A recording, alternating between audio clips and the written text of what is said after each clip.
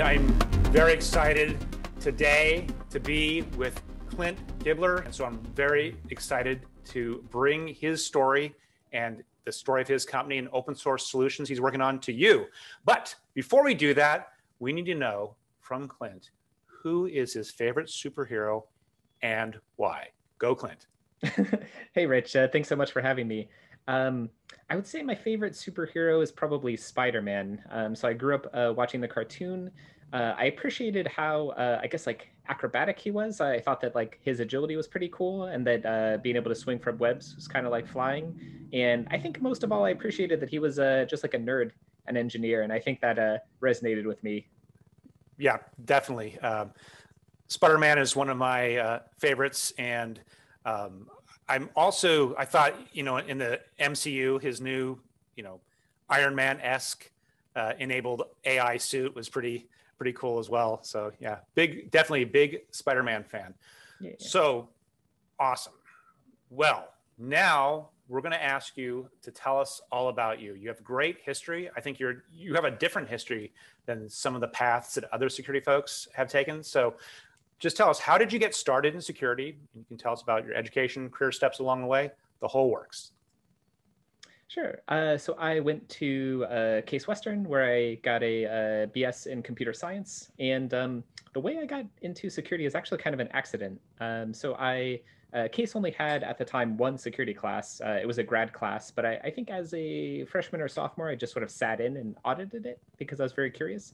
And really just like week one or week two, I was like, man, this is amazing. Like I was just immediately hooked. And really ever since then, I just was trying to like read books, do internships in security. And really that was like, oh man, this is the thing I want to do.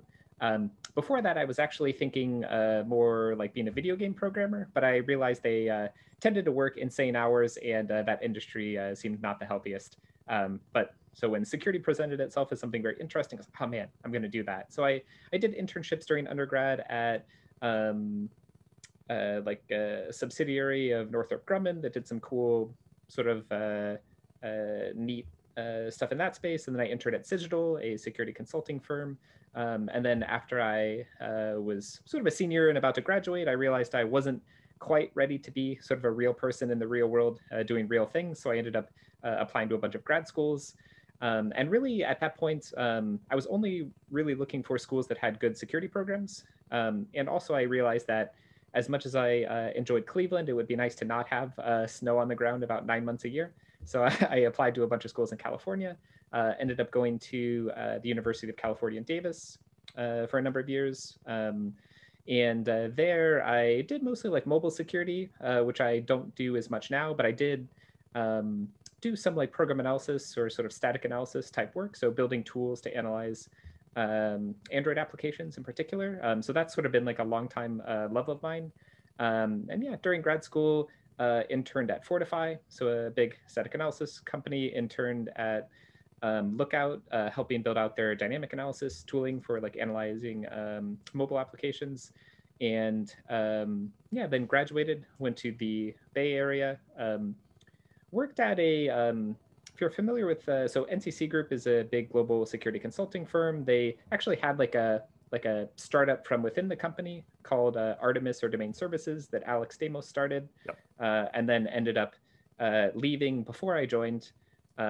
Actually, random anecdote you might find amusing is, so I didn't know the connection between those two at the time, but as I was graduating, I was applying to a number of places, Yahoo as well as this Artemis company, and I told the Yahoo recruiter like, hey, like I'm sorry, I'm turning this down to join this other company, and he's like, hey, let me introduce you to this guy named Alex.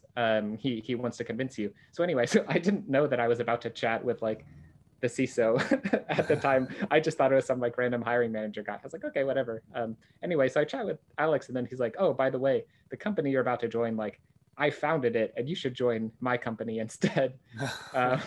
So it was kind of funny to be convinced to not join a company from the person who founded it. So that was like a random amusing anecdote, but I ended up joining anyway. Then after a bit, switched to being a security consultant, where I was there for about 3 or 4 years. It's very interesting getting to sort of see tons and tons of environments in a short amount of time. So I think that was really formative for me. And then, yeah, more recently, I've joined R2C, which is a Bay Area startup building an open source static analysis tool called Semgrep. And yeah, getting back to my roots of building tools that analyze programs for bugs and other properties. That's a great background, and thank you for walking us through that. And you led right up to, of course, what I want to ask you about, and I think what a lot of people want to hear about. We want to hear about your current company and Semgrep as an open source project, and particularly with your background in static analysis. Please just tell us more about what's going on there, and feel free to go deep. Sure. Yeah, so there's a lot of interesting things about R2C and Semgrep that are maybe not obvious if you're not as familiar with the space. So one thing that's kind of neat is there's actually a long history behind Semgrep. So it was originally called Sgrep, and it was built by Ioan Podolu, who was Facebook's first program analysis hire. So he built this tool. They used it to enforce a ton of like secure coding practices within Facebook. He ended up leaving Facebook, and then years later, he ended up joining R2C.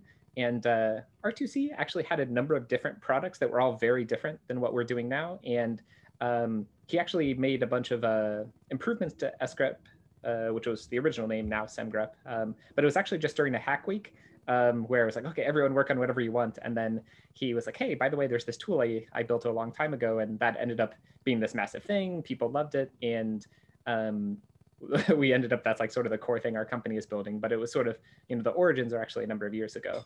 But I guess so the reason I joined R2C, so they were like working on some other stuff beforehand. And to be honest, I don't know if I would have joined if they weren't sort of pivoting to Semgrep, because I saw a huge amount of potential in it based on my personal experience. So like having interned at Fortify and building static analysis tools in grad school, there's certainly a lot of value there. Like some people, I think, just write off static analysis in general because like, oh, it's too noisy, it doesn't do what you want. But I think the important point is like static analysis isn't sort of like a binary, like yes or no, you're doing it or you're not. Really, there's like a range in complexity, right? From like say grep, which is static analysis, you're just looking for strings, all the way to sort of full program analysis where you're doing interprocedural data flow analysis and tracking user input from here to here to here, like 50 things deep. And there's actually like, I think a previously somewhat unexplored middle space, which is more like, you know, much better than grep, but not as heavyweight as the sort of existing big players. And basically like there's an optimization, there's sort of like a place in the middle where it's like, okay, like how can we be very fast, but also very intuitive to use? So most tools in my experience take someone with like significant domain expertise, maybe like an academic background, or at least weeks of learning sort of the custom domain specific language that they use. And so really, I think one of the most key exciting insights is like, okay, well, how do we make someone who's just a normal security engineer or a normal developer able to build basically a very powerful linter that can capture either security properties or sort of correctness or robustness things as well. And really, I think of it kind of like democratizing static analysis. Like, how can we take this thing that's like very useful and powerful and just make everyone sort of a rock star and able to do it pretty well? So really, I think just like, I don't know exactly what the feature matrix would be, but if it was like, well, like how do we optimize for like speed, ease of learning, rapid prototyping, almost, yeah, just sort of like a tool for people who are a bit technical and competent and willing to roll their own a little bit. Whereas I think previous approaches were sort of heavyweight standalone big boxes that you put stuff in, you get stuff out, and it's very hard to customize and adapt to an environment. So we just sort of went all the way in the other direction, I think, for it. That's great, and I think we'll drill into that a bit. And so maybe we can talk about the open source. You know, I've seen you've done a little bit of contribution yourself even, but maybe you can tell us about the community a little bit around Semgrep. Who are these people? Are they developers? Are they security people? And how important has that been for the company as well to have this great open source solution? Yeah, that's a great point. So one, I think, other big differentiator for other approaches is, so historically, the engine is closed source for many tools, and the rules are closed source as well. And then more recently, CodeQL has a closed source engine, but open source rules. And I think, to my knowledge, Semgrep is the only tool that both the engine and the rules are open source. So I think that's a pretty neat differentiator.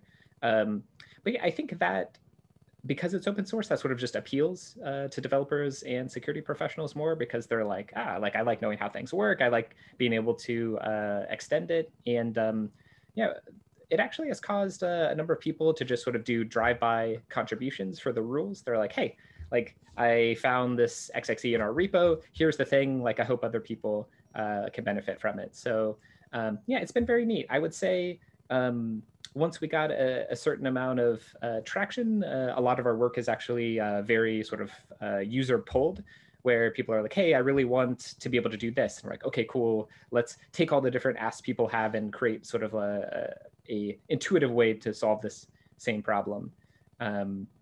So yeah, I think it's in a very fortunate position. It didn't start that way. It took a lot of hard work and a lot of just being very responsive on Slack.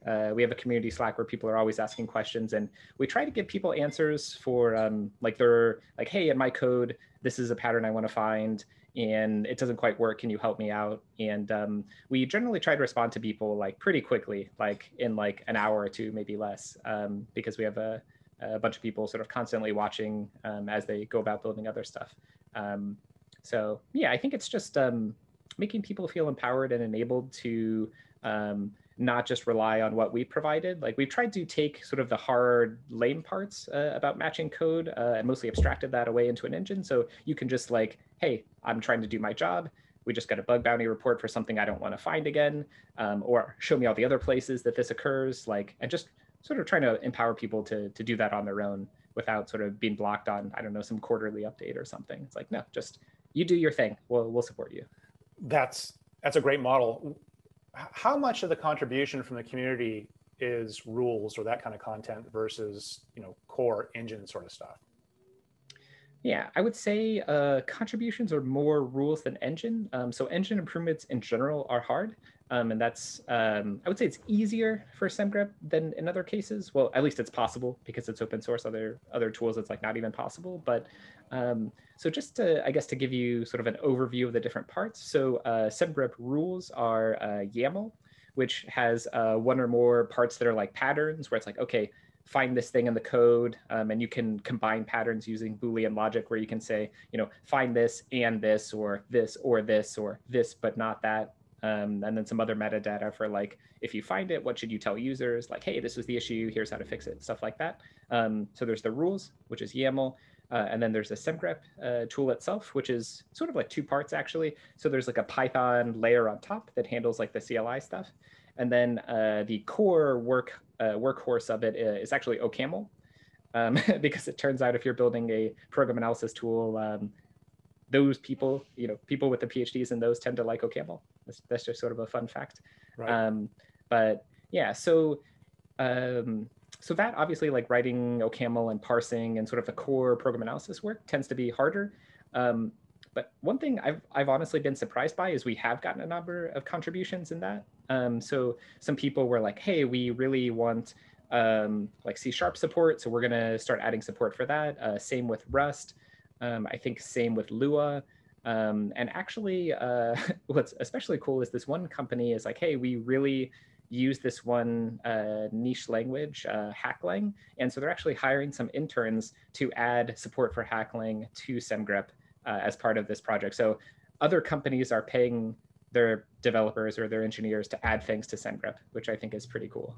That's fantastic. Again, that's a great model. So I just think I can see the content thing really taking off. So want to kind of switch gears a little bit, and this is more maybe with your pure security hat on. The speed of cloud native development, right? Small teams, distributed, a lot of freedom and responsibility, right? Not centralized. So if you think about like how I bought Fortify a number of times and rolled it out. The Fortify world, very different than the Semgrep world.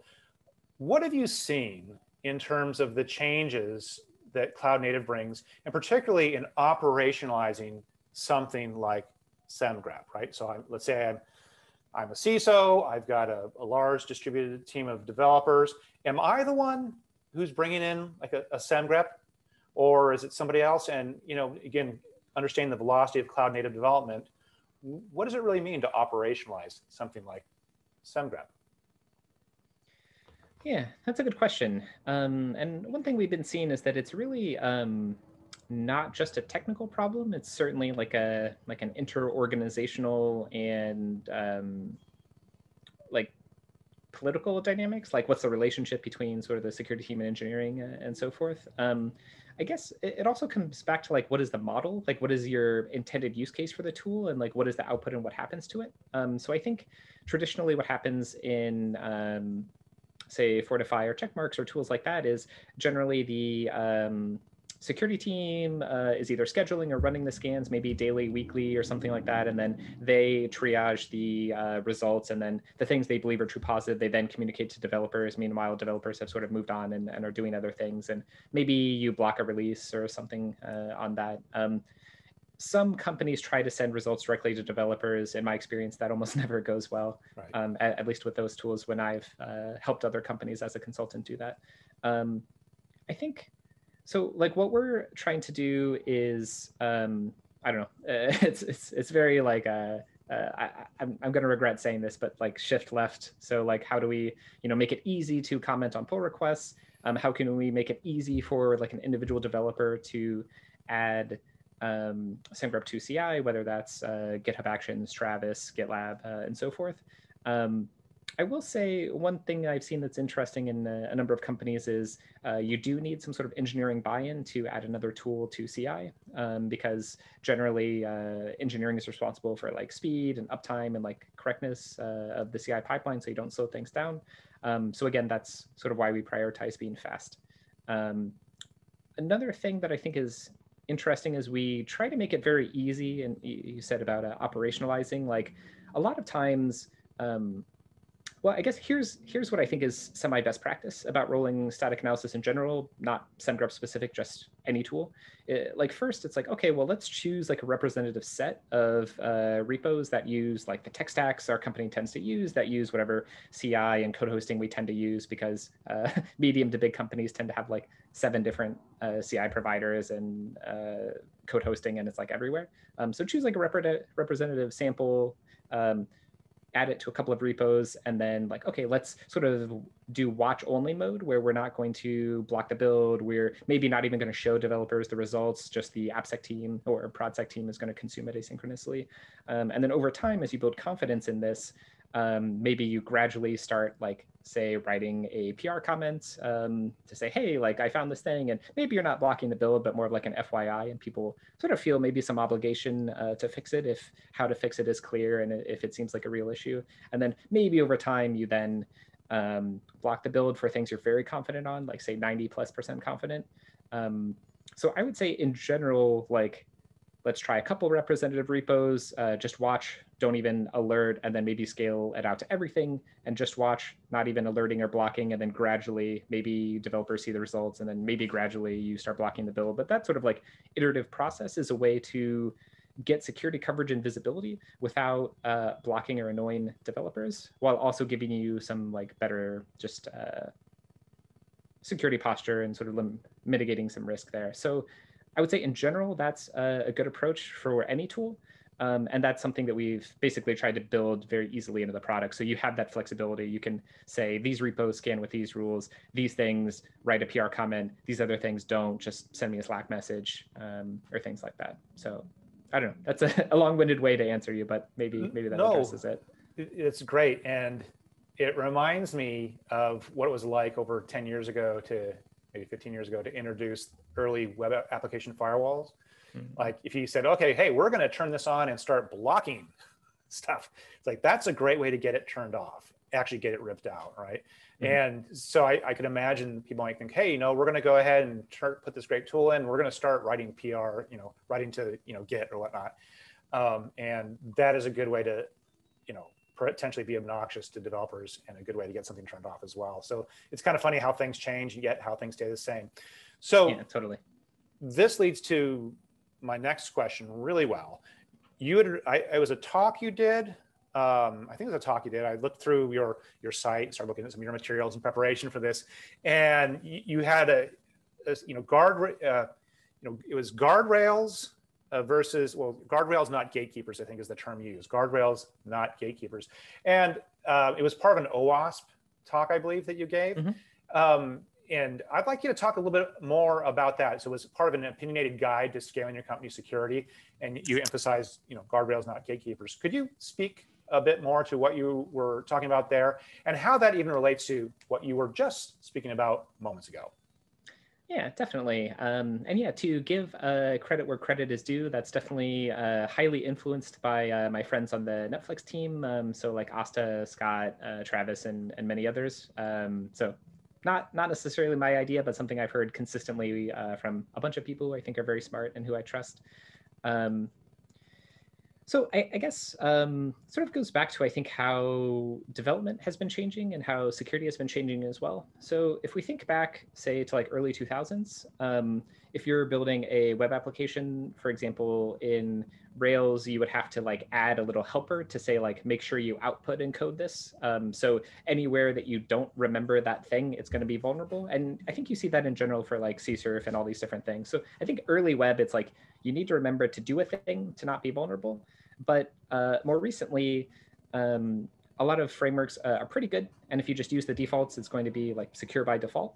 Or as I also call it, sort of like guardrails or paved road, as Netflix calls it. And I guess sort of the key insight is like really just, I think this is not just security. This is just safety in general. Like, and it goes back to sort of like habits and just like how people work, right? Like you don't want to make it like very complicated for your airbag to like save you if you get hit or something, right? It's like how can we sort of engineer all that complexity internally so it's sort of transparent to the user? So similarly, we don't want developers to have to be sort of security experts, because that's years of study, lots of work. There's always new attacks. There's always new things. So basically, like, how can we enable developers to do what they're best at, which is to produce features on time, to meet business goals, to build scalable, robust performance systems? Like there's all these things that I think as security professionals, at least me, I'm certainly not good at, or at least not as good as like an average developer. So how can we enable them to do what they're best at, and as much as possible, just not have to care about security? And at least when they do, like make it clear to them when they need to care about security, and then maybe they reach out and ask for help. So fundamentally, like, development is happening faster and faster. Many companies are pushing production many times a day. We just fundamentally can't do the approach we used to, which is like, you can't push until I say yes. Like you could try that, but there's 1,000 developers and 2 or 3 of you. So basically, a lot of it comes down to like business risk and like business goals, right? So what is the cost to the business of delaying features being pushed versus how much risk are we mitigating by manually reviewing all the code reviews? So, right. So the idea is like, okay, so how do we scale a security team with few headcount? Okay, well, let's just build secure primitives, secure libraries, secure wrapper frameworks or services that if developers use it, 90% of the time it's safe. And when it's not safe, we have sort of lightweight checks to find those cases. Like when are you opting out of the protections we're providing?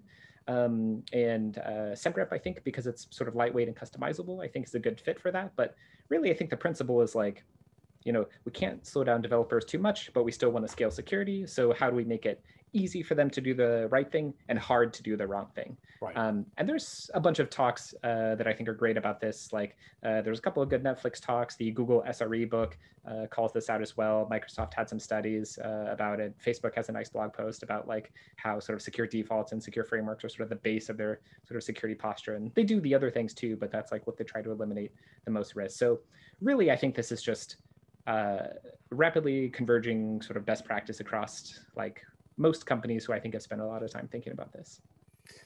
That's fantastic. And that was a really great way to summarize and wrap up the whole train of thought from from Spider-Man to who you are, to your company, to this.